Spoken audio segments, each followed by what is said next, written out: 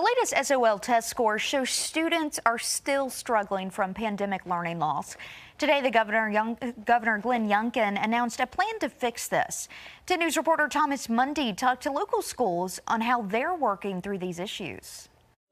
And these statistics of 25% lower scores in mathematics and 18% lower scores in reading are startling. Along with a dramatic drop in math and reading test scores, Governor Glen Younkin says there's a chronic number of children missing class. Youngkin and the Department of Education have come up with an all-in plan to get students consistently in schools so teachers can improve literacy and learning. It focuses on an effort to fundamentally change the direction of these numbers.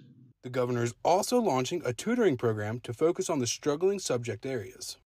With SOL test results coming back from last year, we wanted to figure out how local schools in our area were faring and what they were doing to get back on track.